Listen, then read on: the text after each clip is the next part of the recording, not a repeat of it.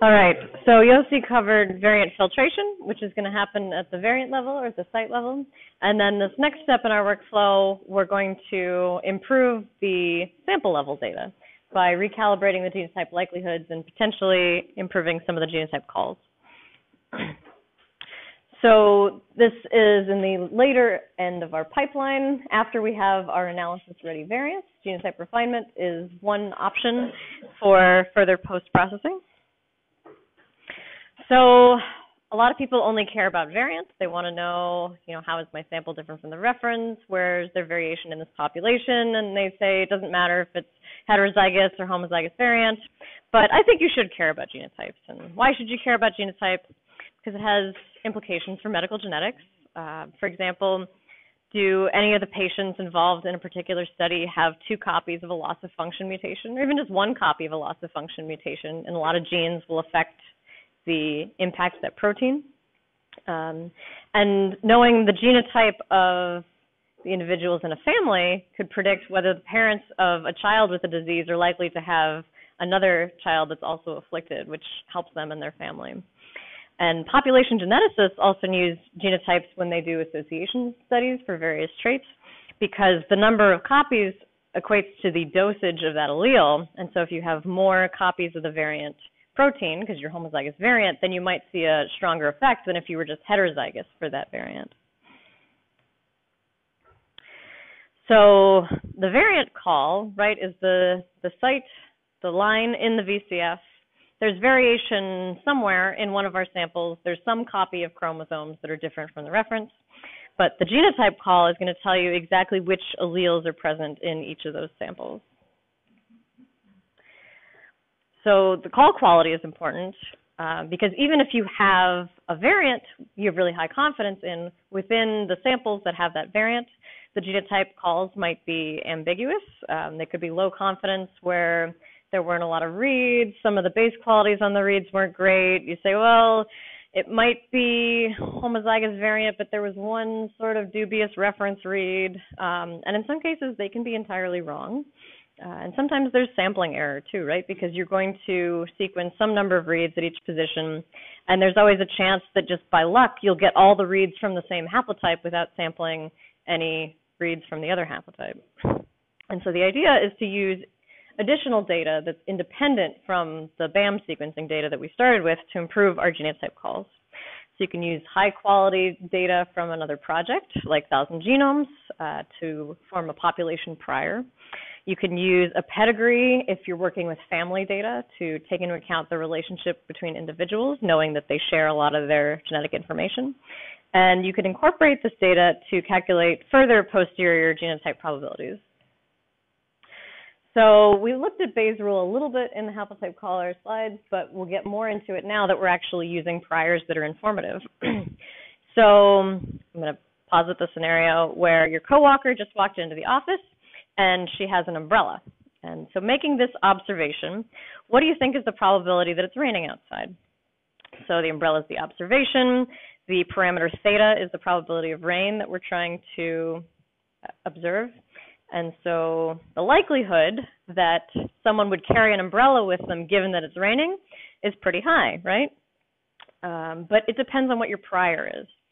So, for example, you might be here in Finland in the winter where there's a lot of precipitation, or maybe you guys had a rainy summer, I heard, in which case, like, if this person had an umbrella, it's probably raining. But imagine you're studying abroad, you're in sunny Los Angeles, then you would say, oh, well, the prior probability of rain in Los Angeles is actually incredibly low. So even though the likelihood of this person having an umbrella because it's raining is pretty high, given the low probability, the posterior on actually having rain in Los Angeles is pretty low. And so maybe it's more likely that this person is carrying the umbrella to shield their pale skin from the sun. So it just goes to show that a prior probability can have a very high impact on the posterior probability, even if you have a strong likelihood. And again, we're calculating genotype likelihoods, and we're trying to apply priors from the population allele frequencies in order to inform better genotype posteriors. So this particular workflow is going to start with recalibrated variants that have been through VQSR. We're going to apply population priors from some resource like 1,000 genomes. If you have trios, you can also apply family priors by giving the pedigree to describe how your trio is related. And then that's going to pass through the Calculate Genotype Posteriors tool, which is going to improve the posterior probabilities for each genotype and potentially change some of the calls. And then we can do some genotype filtration to leave only our high-quality genotypes, and we can run VariantAnnotator to specifically pick out high-confidence de novo mutations if that's something of interest to your study. So to run GenotypePosteriors, the command line is going to look very similar. If you have a pedigree for trios involved in your study, you can supply it as a .ped file with the ped argument. And if you have available to your organism that you're studying a population with high-quality genotypes, then you can supply population.vcf supporting information to get a good estimate of the prior allele frequencies for those variants. So this is an example of an IGV screenshot for some data on which we applied the population priors from 1,000 genomes. So looking at VCFs in IGV is a little bit different, but I'll walk you through it. So the original call was homozygous variant. That's what this cyan bar there means, and it's showing a red bar that's pretty much full because it's showing 2 copies of the red allele, which I think is a T. And then we're showing the VCF entry for the 1,000 genomes project, which only saw an allele frequency of 0.2% across all the populations in 1,000 genomes. So this individual that you have sequenced has 2 copies of an allele that's incredibly rare among the 1,000 genomes samples. And so when we calculate the posterior genotype, it actually becomes a heterozygous call. And if we look, because this is NA12878, we can reference the NIST data, and we can also look at her BAM. So the original likelihoods that she had for her genotypes were very confidently not homozygous reference, but in between the het and the home var calls, the genotype quality was only 3. And so if we apply this really strong prior showing that this allele is incredibly rare in the populations that we've looked at so far, and we recalibrate the posterior probabilities, the new posterior genotype call is a heterozygous call with a confidence that's been improved from Q3 to Q27. And so a very similar thing can happen if you have a heterozygous call with a very high allele frequency from your population. So for example, here we had an even less informative call because it's actually GQ0. So we said pretty much you can toss a coin. I don't know if it's a het or a home var call, but given that this allele is incredibly common across all the populations in 1,000 genomes, it's more likely that this person actually has 2 copies than 1 copy. So the new genotype is called home var, and the confidence is improved from GQ0 to 16. And so overall, you can plot the empirical qualities versus the observed qualities in the same way that we did for BQSR. So if we take slices of genotypes from our VCF based on each reported quality, then we can compare them to some known truth resource to get the empirical quality, right? So if we have a call that's GQ30, then in the Fred scale, that means that there's a 1 in 1,000 chance that that call is wrong, right? So if you look at 10,000 calls that are GQ30, over 10,000, if there's really a 1 in 1,000 chance that it's wrong, you expect to see about 10 errors. So we reference that with our truth set, we count up how many errors we actually have, and then that'll give us our empirical quality.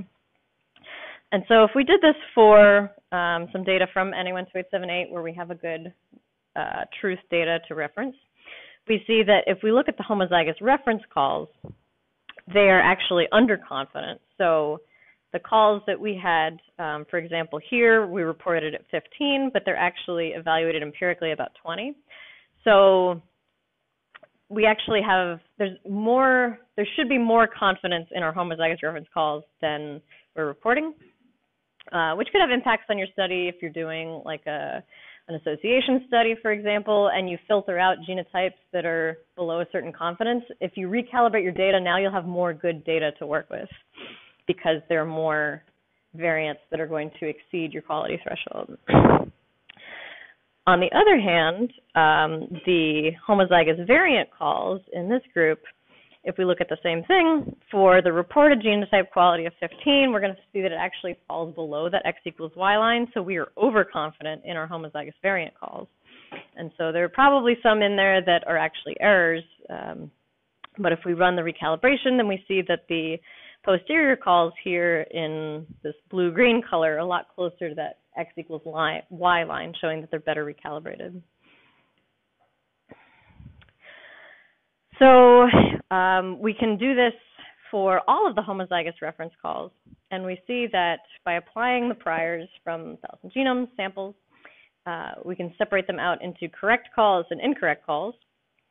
And running a linear regression through the correct calls, we see that the slope stays about the same, but most of the calls get a boost of about Q10, which is great because that's a big improvement in all your correct genotype calls.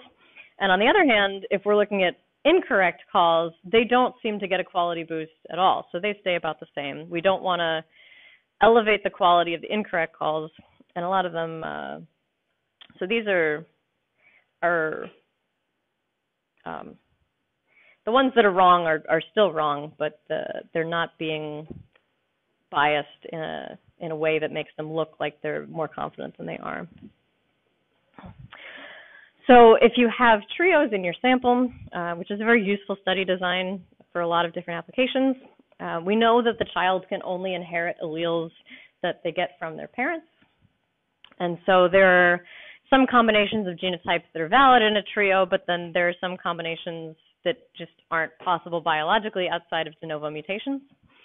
And so haplotype caller gives us the probability of the child's genotype given the child's data, but what we can get from the posteriors is the probability of the genotype of the child given the data from the child and also from the parents, which is more powerful.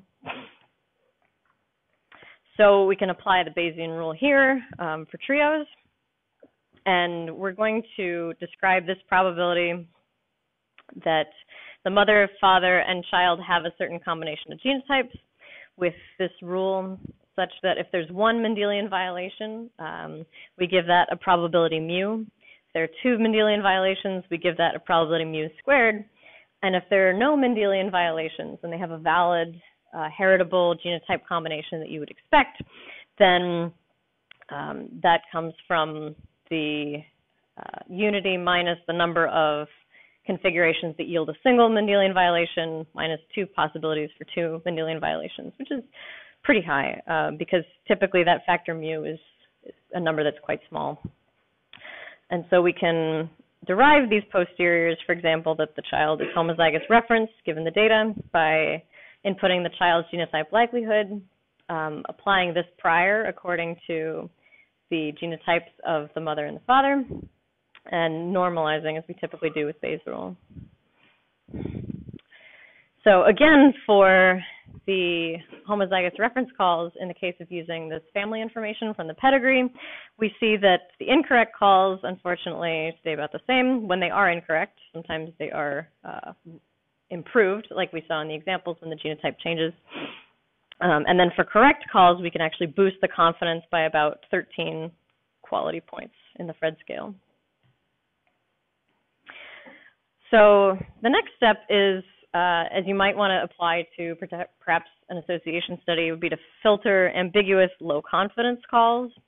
A lot of analysts that we work with at the Broad tend to filter genotype calls that are below GQ20.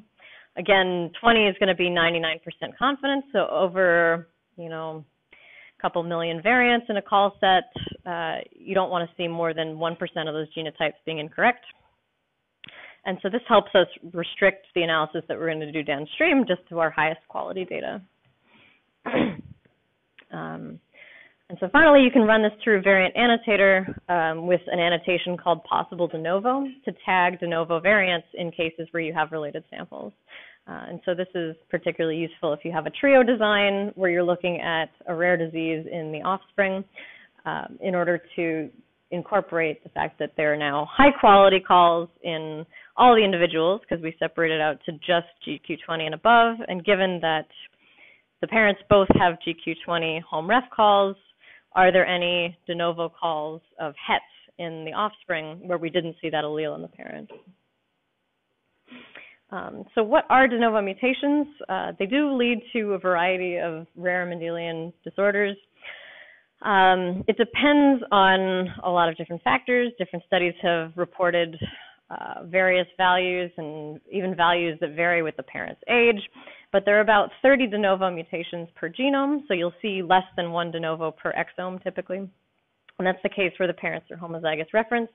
And then the child has this new het genotype call where the one variant appeared spontaneously in the child and wasn't inherited. And so in order to have a high confidence de novo, we use these characteristics that were set out from an autism study done at the Broad.